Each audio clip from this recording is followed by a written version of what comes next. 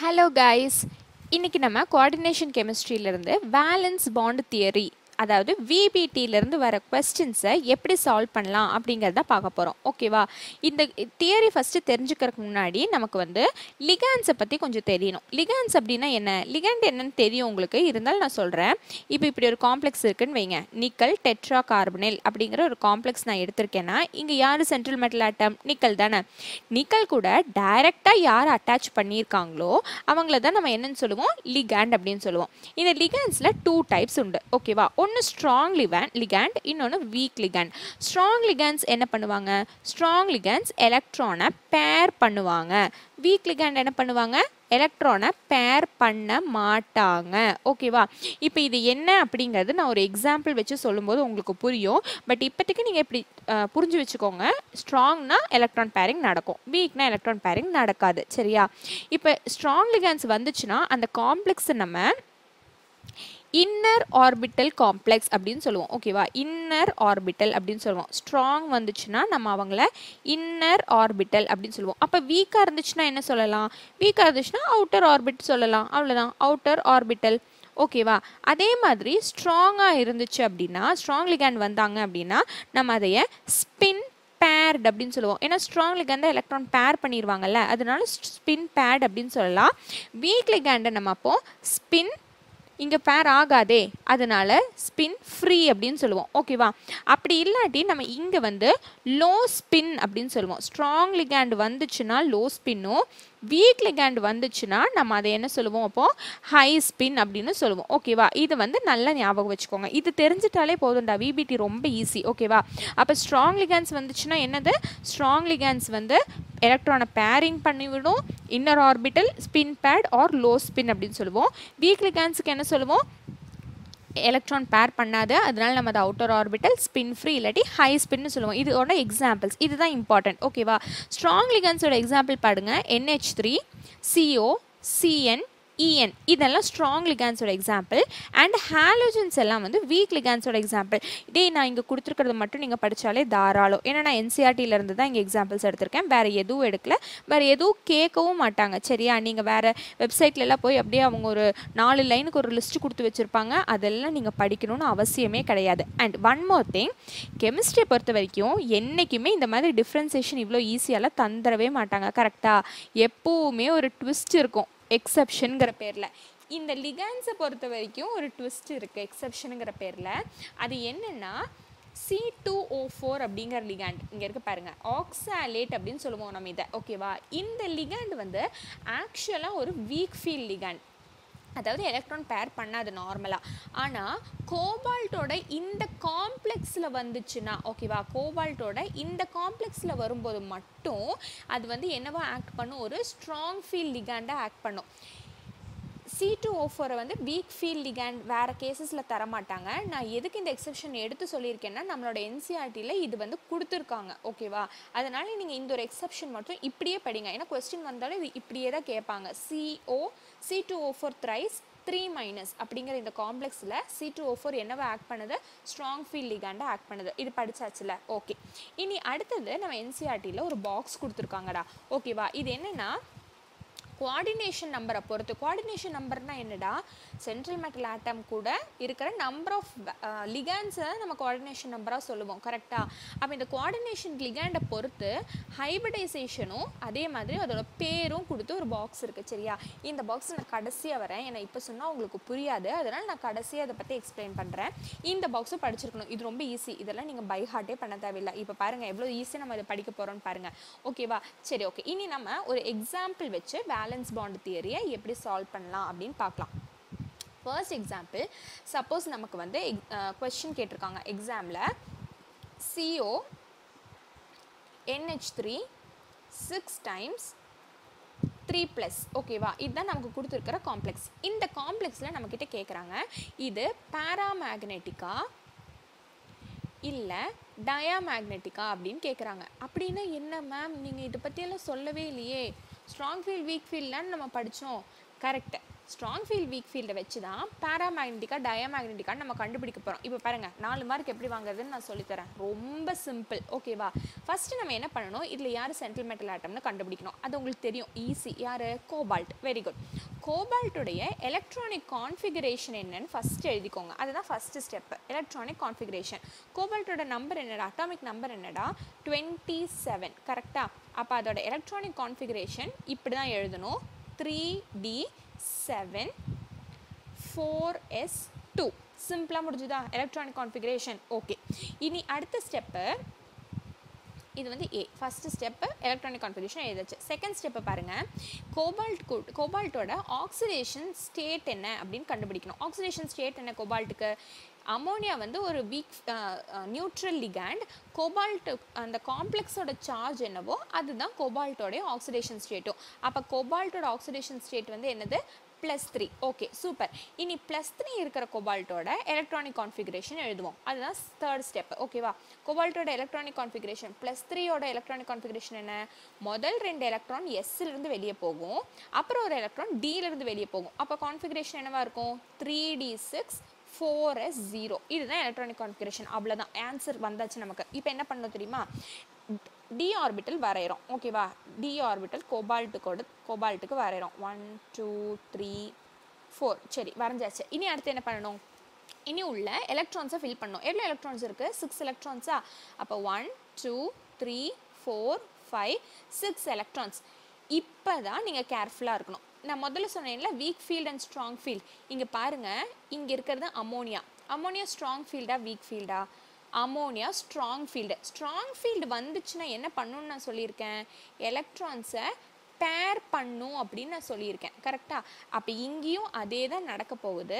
இந்த எலக்ட்ரான்ஸ் எல்லாமே பேர் ஆகும். இங்கே பார்த்தீங்களா, இந்த எலக்ட்ரான்ஸ் எல்லாமே பேர் ஆகும். பேர் ஆச்சுன்னா நமக்கு என்ன கிடைக்கும் தெரியுமா? ரிசல்டண்ட்டாக இங்கே பாருங்கள், 3d ஆர்பிட்டல் வரைகிறேன். 3d orbital வரைஞ்சாச்சு. இனி இதெல்லாம் பேர் ஆகும் அப்படின்னு நான் சொன்னேன்ல, பேர் பண்ணின எலக்ட்ரான்ஸை வரைகிறேன் பாருங்கள். இது ஆல்ரெடி பேடாக தான் இருந்தது. இப்போ இந்த எலக்ட்ரான் கூட இன்னொரு எலக்ட்ரான் பேர் ஆயிடுச்சா? ஒரு எலக்ட்ரான். இந்த எலக்ட்ரான் கூட இந்த எலக்ட்ரான் பேர் ஆயிடுச்சா? இன்னொரு பேர் ஆஃப் எலக்ட்ரான். அவ்வளோதான். இப்போ நமக்கு வேக்கண்ட்டாக எவ்வளோ ஆர்பிட்டல் இருக்குடா? டியிலேருந்து டியில் 2 பேர் இருக்காங்க. ஓகேவா? ஆல்ரெடி நமக்கு 4sம் 4pயும் அவைலபிளாக தான் இருக்குது. ஓகே, அதையும் வரைஞ்சிக்கோங்க. 4s 4p இது ஆல்ரெடி எலக்ட்ரானிக் கான்ஃபிகரேஷனில் இருக்கிறது தான். இப்போ பாருங்கள், வேக்கண்ட்டாக இருக்கிற இந்த 2 d ஆர்பிட்டல், இந்த ஒரு s ஆர்பிட்டல், இந்த 3 p ஆர்பிட்டல் எதுக்கு இதெல்லாம் சேருதுன்னா, எவ்வளோ லிகாண்டு நமக்கு வந்திருக்கு? 6 லிகாண்ட் வந்திருக்கா? அப்போ 6 ஆர்பிட்டல் வேணும்ல லிகாண்டோட எலக்ட்ரான்ஸை வைக்கணும்னா. அப்போது 6 ஆர்பிட்டல், அதாவது டியிலிருந்து 2, எஸ்ஸிலிருந்து 1, பியிலிருந்து 3, இந்த ஹைபிரிடைசேஷன் நடக்கும். DsP3 ஹைபிரிடைசேஷன் நடக்கும். ஹைபிரிடைசேஷன் நடந்து எப்படி இருக்கும் ஆர்பிட்டல் பாருங்கள். இது நம்மளோட டி ஆர்பிட்டல். ஓகேவா? 3d சாதாரண 3d ஆர்பிட்டல். இதில் வந்து எலக்ட்ரான்ஸ் 3 பேர் இருக்குது. இதை நம்ம ஆல்ரெடி வரைஞ்சிட்டோம். 3 பேர் இருக்கிற எலக்ட்ரான் வரைஞ்சிட்டோம். இப்போ ஹைபிரிடைஸ் ஆகிருக்கிற எலக்ட்ரான்ஸ் இருக்குல்ல, இந்த 3d2sp3 ஹைபிரிடைஸ் ஆகிருக்கிற இந்த 6 ஆர்பிட்டல், 1 2 3 4 5 6. ஓகேவா? இந்த d2sp3 இந்த ஆர்பிட்டல்ஸில் இப்போ இந்த லிகாண்டோடைய எலக்ட்ரான்ஸ் வந்து பேர் பண்ணிக்குவாங்க. 1 2 3 4 5 6 7 8. ஓகே, 12 எலக்ட்ரான்ஸ், அதாவது 6 பேர்ஸ் ஆஃப் எலக்ட்ரான்ஸ் வந்து பேர் பண்ணிக்குவாங்க. சரியா? இதுதான் வேலன்ஸ் பாண்ட் தியரி. அதாவது நம்மளோட லிகாண்ட்ஸுடைய எலக்ட்ரான் சென்ட்ரல் மெட்டல் ஆட்டமோட ஆர்பிட்டலில் எப்படி பேர் பண்ணுறாங்க அப்படிங்கிறது தான் வேலன்ஸ் பாண்ட் தியரி சொல்லுது. சரி, நமக்கு கேட்ட கொஸ்டின் என்ன? இது பேராமேக்னெட்டிக்கா டயாமேக்னெட்டிக்காங்கிறது தானே. அது எப்படி நமக்கு தெரியும் அப்படின்னா, நல்லா கேளுங்க. டயாமேக்னெட்டிக் அப்படிங்கிறது பேர்டாக இருக்கிறது. அதாவது ஆர்பிட்டலில் ஹைபிரிடைஸ்ட் ஆர்பிட்டல்லையும் சரி, இங்கே ஒரிஜினல் ஆர்பிட்டல்லையும் சரி, எல்லா எலக்ட்ரான்ஸும் பேர்டாக இருந்துச்சுன்னா நம்ம அதையே டயாமேக்னெட்டிக் அப்படின்னு சொல்லுவோம். சரியா? இதில் பேர் ஆகாமல் இருந்துச்சுன்னா நம்ம அதையே பேர் மேக்னெட்டிக் அப்படின்னு சொல்லுவோம். பேராமேக்னெட்டிக் அப்படின்னா பேர் ஆகாமல் இருக்குது அப்படின்னு அர்த்தம், அன்பேர்ட். ஓகேவா? இந்த பேர்லேருந்தே உங்களுக்கு கன்ஃபியூஷன் வேண்டாம், பேர்லேருந்தே உங்களுக்கு தெரியும். பேர் ஆகலை அப்படின்னா அது பேராமேக்னெட்டிக். ஓகேவா? ஈஸி தானே. இப்போ நம்ம இதோட ஹைபிரிடைசேஷனும் கண்டுபிடிச்சிட்டோம். இது டயாமேக்னெட்டிக்கா பேராமேக்னெட்டிக்காடா? எல்லாமே பேரா இருக்குல்ல, அப்போ இது வந்து டயாமேக்னெட்டிக் தானே. ஓகே, டயாமேக்னெட்டிக் அப்படிங்கிறதையும் கண்டுபிடிச்சிட்டோம். அப்போ ஆன்சர் என்ன? இந்த காம்ப்ளெக்ஸ் வந்து ஒரு டயாமேக்னெட்டிக் காம்ப்ளெக்ஸ். அவ்வளோதான். பாருங்கள் எவ்வளோ ஈஸியாக நம்ம கண்டுபிடிச்சிட்டோம். இன்னி ஒரு கேள்வி கேட்பாங்க இங்கேருந்து, இதோட ஷேப் என்ன அப்படின்னு கேட்பாங்க. இதோட ஷேப் என்னன்னு தெரிஞ்சுக்கணுன்னா நான் முதல்ல காமிச்ச அந்த பாக்ஸ் நமக்கு தெரிஞ்சிருக்கணும். இங்கே பார்த்தீங்களா, இப்போ உங்களுக்கு இந்த பாக்ஸ் புரியும். இதில் என்ன கொடுத்துருக்காங்க? கோஆர்டினேஷன் நம்பர் 4 இருந்துச்சுன்னா ஹைபிரிடைசேஷன் ஒன்று SP3 இருக்கும், இல்லை DSP2 இருக்கும். அதோட ஷேப் என்னன்னு கொடுத்துருக்காங்க. நம்மளோட கொஸ்டினில் எவ்வளோ லிகாண்ட்ஸ் வந்ததுடா? நமக்கு நம்மளோட கொஸ்டினில் 6 லிகாண்ட் வந்திருக்கு. கரெக்டாக. ஹைபிரிடைசேஷன் என்ன? D2SP3 hybridisation. அப்போ இந்த பாக்ஸில் போய் பாருங்கள், கோஆர்டினேஷன் நம்பர் 6 இருக்கிறதுல SP3D2 இருக்குது, D2SP3 இருக்குது. நம்மளோடது என்னவா இருந்தது? நம்மளோடது D2SP3 இருந்தது. கரெக்டாக. D2SP3யோட ஷேப் என்ன? ஆக்டாஹீட்ரல். SP3D2னாலும் ஆக்டாஹீட்ரல் தான். ஓகேவா? அப்போ ஈஸியாக நமக்கு கிடச்சிருச்சு இல்லை. இதோட ஷேப் என்னது? It is octahedral. அவ்வளோதான். ரொம்ப ஈஸி. பாருங்கள் எவ்வளோ சிம்பிளாக இருக்குது. இனி அடுத்தது வீக் ஃபீல்ட் லிகாண்டுக்கும் நான் ஒரு எக்ஸாம்பிள் சொல்லி கொடுக்குறேன். ரொம்ப ஈஸி தான், அதுவும் ரொம்ப ஈஸி தான். இங்கே பாருங்கள், ஒரு எக்ஸாம்பிள் எடுக்கலாம். ஒரு லிகாண்டில் நிக்கல் Cl 4 டைம்ஸ். ஓகேவா? இதுதான் லிகாண்டு. வெளியே வந்து 2- சார்ஜ். சரி, இப்போ இதில் பாருங்கள், இது ஈஸி, சீக்கிரமாக போட்டுடலாம். ஃபஸ்ட்டு நம்ம என்ன சொன்னோம்? யார் central metal? Nickel. நிக்கலோட electronic configuration எழுதணும். நிக்கலோட அட்டாமிக் நம்பர் என்ன? 28. அப்போ இதோட எலக்ட்ரானிக் கான்ஃபிகரேஷன் என்ன? 3D8 4s2. ஓகே, இனி அடுத்தது நம்ம என்ன பண்ணணும்? நிக்கலோட சார்ஜ் தெரியணும். குளோரினோட சார்ஜ் எவ்வளோ? மைனஸ் தானே. அப்போ குளோரினுக்கு -4 சார்ஜ் இருக்குது, காம்ப்ளெக்ஸுக்கு வெளியே -2 இருக்குது. அப்போ நிக்கலோட சார்ஜ் என்னவா இருக்கும்டா? நிக்கலோட சார்ஜ் +2 இருக்கும். கரெக்டாக. அப்போ நிக்கலுக்கு வந்து +2. +2ஓட எலக்ட்ரானிக் கான்ஃபிகரேஷன் என்னவா இருக்கும்? 4ஸ்லேருந்து தான் 2 எலக்ட்ரான் போகும். அப்போது it is 3D8. Very good. 3D8ஓட electronic configuration நம்ம வரையலாம். சி 3D8ஓட வரைகிறேன். எவ்வளோ எலக்ட்ரான்ஸ் உள்ளே இருக்குது? நிக்கலுக்கு 8 எலக்ட்ரான் இருக்கா? அப்போ 1 2 3 4 5 6 7 8 எலக்ட்ரான்ஸ் வரைஞ்சாச்சு. ஓகே, இனி நமக்கு பேலன்ஸ் என்ன இருக்குது? ஒரு 4s ஆர்பிட்டலும் இருக்குது, 3 4p ஆர்பிட்டலும் இருக்குது, 4sம் இருக்குது, 4pயும் இருக்குது. சரி, ஓகே. இப்போ தான் நம்ம கவனிக்கணும் என்னது? லிகாண்டு பாருங்கள். Ligand குளோரினா? Chlorine week ஃபீல்டா strong ஃபீல்டா? Chlorine எல்லா ஹாலஜன்ஸுமே வீக் லிகாண்ட் அப்படின்னு சொல்லியிருக்கோம். வீக் லிகாண்ட் எலக்ட்ரான் பேர் பண்ணுமா? பேர் பண்ணாதா? பேர் பண்ணாது. அப்போ இந்த 2 எலக்ட்ரான்ஸ் அங்கே தான் நிற்கும், இதில் எதுவுமே நடக்காது. ஓகேவா? அப்போ இங்கே இடம் இல்லாட்டி வர லிகாண்டோட எலக்ட்ரான் எங்கே தான் போகணும்? பக்கத்தில் இருக்கிற ஆர்பிட்டல். அப்போ எவ்வளோ லிகாண்ட் இருக்குடா? 4 லிகாண்ட் இருக்கா? அப்போ இங்கேருந்து ஒரு லிகாண்ட் S, இங்கேருந்து இங்கேருந்து ஒரு ஆர்பிட்டல் S ஆர்பிட்டல், இங்கேருந்து 3 ஆர்பிட்டல் 3p ஆர்பிட்டல் சேர்ந்து sp3 ஹைபிரிடைசேஷன் நடக்கும். இப்போ நான் ஹைபிரிடைஸ்டு ஆர்பிட்டல் வரைகிறேன் பாருங்கள். sp3 hybridised orbital. ஓகே, உள்ளே இருக்கிற எலக்ட்ரான்ஸ் போட்டுடலாமா? உள்ளே எவ்வளோ எலக்ட்ரான்ஸ் வரும்டா? 4 பேர் ஆஃப் எலக்ட்ரான்ஸ் வரும். குளோரினோட 4 பேர் ஆஃப் எலக்ட்ரான் வரும். இவ்வளோ தான், முடிஞ்சுது. அவ்வளோதான். இங்கே பாருங்கள், இது வந்து நிக்கலுக்கு ஆல்ரெடி இருந்த அவனோட ஆர்பிட்டல். நிக்கலுக்கு ஆல்ரெடி இருந்த அவனோட ஆர்பிட்டல். அதில் எலக்ட்ரான்ஸ் வந்து 2 எலக்ட்ரான் அன்பேர்டாக இருக்குது. கரெக்டாக? ஓகே, இதுதான் வந்து எண்ட் ரிசல்ட். இப்போ பாருங்கள், ரொம்ப ஈஸி.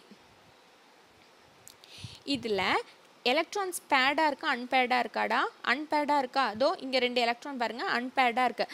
அப்போ இதோட பேர் என்னன்னு சொல்லியிருக்கோம்? எலக்ட்ரான்ஸ் அன்பேர்டாக இருந்துச்சுன்னா பேர் ஆகலை, பேர் ஆகாட்டி அது பேராமேக்னெட்டிக். சி ஈஸி, முடிஞ்சுது. பேராமேக்னெட்டிக். இதோட ஹைபிரிடைசேஷன் என்ன? sp3 ஹைபிரிடைசேஷனா? அப்போ இதோட ஷேப் என்னவா இருக்கும்? ஷேப் என்னவா இருக்கும்னு நம்ம அந்த டேபிளில் படிச்சிருக்கோம்ல. இதோ இங்கே பாருங்கள், sp3 ஹைபிரிடைசேஷன்னா ஷேப்பு டெட்ராஹீட்ரல்.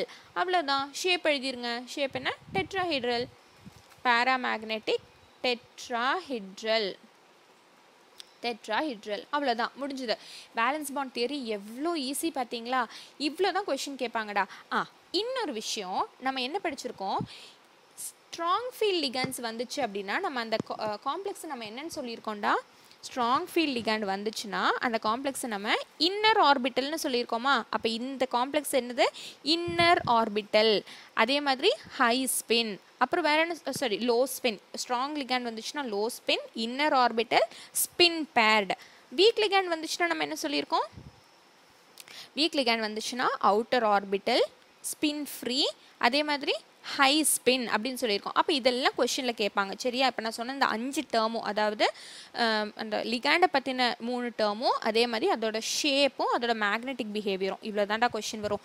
4 மார்க் உங்கள் கையில் பாருங்கள். இப்போது நீட்டில் வந்த ஒரு கொஷின் நம்ம பார்க்கலாம். ஒரு எக்ஸாம்பிள், ப்ரீவியஸ் இயர் கொஷின் ஒன்று நீங்கள் பாருங்கள். The geometry and magnetic behavior of the complex nickel tetracarbonyl அப்படின்னு சொல்லி கேட்டிருக்காங்க. ஜியாமெட்ரியும் எழுதணும், மேக்னெட்டிக் பிஹேவியரும் எழுதணும். ரொம்ப ஈஸி. இங்கே பாருங்கள், நான் சொல்கிறேன், ஈஸியாக நான் சொல்கிறேன் கேளுங்க. நிக்கல் கூட இருக்கிறது யார், ஸ்ட்ராங் ஃபீல்டா, CO அப்படிங்கிறது strong field ligand. Strong field ligand, okay, இது நமக்கு தெரியும். ஸ்ட்ராங் ஃபீல்டு வந்துச்சுன்னா என்ன பண்ணும், பேரிங் நடக்கும் தானே, பேரிங் நடக்கும். சரி, ஓகே. இனி அடுத்தது எத்தனை கார்பனில் இருக்குது, 4 கார்பனில் இருக்குது, 4 கார்பனில் இருக்குது, 4 கார்பனில் இருக்குது. அப்போ it is Hyder square planar geometry, அப்படி இல்லாட்டி டெட்ராஹைட்ரல் ஜியாமெட்ரி. இது எனக்கு எப்படி தெரியும், இதோ இந்த டேபிள்லேருந்து தெரியும். 4 வந்துச்சுன்னா ஒன்றும் ஸ்கொயர் பிளானார் இல்லாட்டி டெட்ராஹைட்ரல். ஓகே, இப்போ நான் இதை போட்டு பார்க்கணும். ஓகேவா, நான் சும்மா டேரெக்டாக இங்கே ஸ்ட்ராங் ஃபீல்டுங்கிறதுனால அது கண்டிப்பாக டயாமேக்னெட்டிக்காக தான் இருக்கும் அப்படின்னு என்னால் அசியூம் பண்ண முடியாது. ஏன்னா இந்த காம்ப்ளெக்ஸுக்கு வெளியே சார்ஜ் இல்லை பாருங்கள், சார்ஜ் வந்து இங்கே 0. அப்போ நான் என்ன பண்ணலாம், இங்கே பாருடா, ரொம்ப ஈஸி. நிக்கலோடைய எலக்ட்ரானிக் கான்ஃபிகரேஷன் என்ன, 3D. இப்போ நான் படித்தோம் 3D8 4s2. இதே கான்ஃபிகரேஷன் வச்சு தான் எழுதணும், ஏன்னா இங்கே சார்ஜ் வந்து 0. இப்போ பாருங்கள், 3D8 அண்ட் 4s2, 4p அப்படியே இதில் இருக்குது. ஓகே, இப்போ எலக்ட்ரான்ஸ் போட்டுடலாமா. 1 2 3 4 5 6 7 8 4sல 2 எலக்ட்ரான்ஸ் வந்திருக்கு. ஓகேவா, இது என்னது, ஸ்ட்ராங் ஃபீல்டா வீக் ஃபீல்டா, ஸ்ட்ராங் ஃபீல்டு தானே. ஸ்ட்ராங் ஃபீல்டு எலக்ட்ரான் பேர் பண்ணும் தானே. இங்கே ஒரு ட்விஸ்ட் இருக்குது, நல்லா கவனிங்க. இங்கே எலக்ட்ரான் எப்படி பேர் ஆகும்னா, எஸ்ஸிலிருந்து ஒரு எலக்ட்ரான் இங்கேயும் இன்னொரு எலக்ட்ரான் இங்கேயும் வந்து தான் பேர் ஆகும். நல்லா ஞாபகம் வச்சுக்கோங்க. ஓகேவா, ஏன்னா இங்கே காம்ப்ளெக்ஸுக்கு சார்ஜ் கிடையாது. அப்போ நம்ம எப்படி எழுதலாம், இன்னும் ஈஸி. இதை நீங்கள் ஐடென்டிஃபை பண்ணிட்டீங்கன்னா பாக்கி எல்லாம் ஈஸி. அப்போ நம்ம எப்படி எழுதலாம், ஆன்சர் இது வந்து 3D நிக்கலோடது. ஓகேவா, 3D வரைஞ்சாச்சா, 4s 4p. தோ எலக்ட்ரான்ஸ் பேர் பண்ணுற பாருங்க, 1 2. அப்போ எல்லாமே பேர்டாக தானே இருக்கும். இந்த 2 எலக்ட்ரானும் இங்கே வந்துருச்சுன்னா பேர்டாக தானடா இருக்கும். அவ்வளோதான், முடிஞ்சுது. இப்போ ஹைபிரிடைசேஷன் யாருக்கெல்லாம் நடக்கும், எஸ் ஆர்பிட்டலுக்கும் பி ஆர்பிட்டலுக்கும் நடக்கும். அப்போ என்னவா இருக்கும் ஹைபிரிடைசேஷன், sp3. ஏன்னா 4 லிகாண்டு தான் இருக்குது, அதனால sp3 ஹைபிரிடைசேஷன். அவ்வளோதான், ஆன்சர் கிடச்சிருச்சு பாருங்கள்.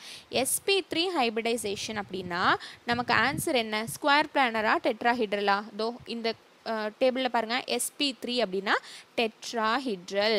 அப்போ நம்மளோட ஜியாமெட்ரி என்னவா இருக்கும், ஜியாமெட்ரி இங்கே டெட்ராஹைட்ரல். அப்போ சியும் கிடையாது, ஏயும் கிடையாது, ஒன்றும் பி இல்லாட்டி டி. இப்போ பாருங்கள், இங்கே இருக்கிற எலக்ட்ரான்ஸ் எல்லாமே பேர்டாக இருக்கா அன்பேர்டாக இருக்கா, எல்லாமே பேர்டு. பேர்டுனா டயாமேக்னெட்டிக், அப்போ பேராமேக்னெட்டிக் கிடையாது. Answer option B, tetrahedral geometry and diamagnetic. 4 mark உங்கள் கையில். ஈஸிடா, வேலன்ஸ் பாண்ட் தியரி ஈஸி. நீங்கள் என்ன மட்டும்தான் தெரிஞ்சிருக்கணும், ஸ்ட்ராங் ஃபீல்ட் லிகாண்டுக்கும் வீக் ஃபீல்ட் லிகாண்டுக்கும் இருக்கிற வித்தியாசம் உங்களுக்கு தெரிஞ்சிருக்கணும். அதே மாதிரி நம்ம அப்ளை படித்த அந்த எக்ஸப்ஷனல் கேஸும் நமக்கு தெரிஞ்சிருக்கணும். அவ்வளோதான். பாருங்கள், 4 மார்க், இதில் தப்பே வராது. கரெக்டா? ஓகே கைஸ், அடுத்த வீடியோவில் அடுத்த ட்ரிக் வச்சு சொல்லித்தரேன்.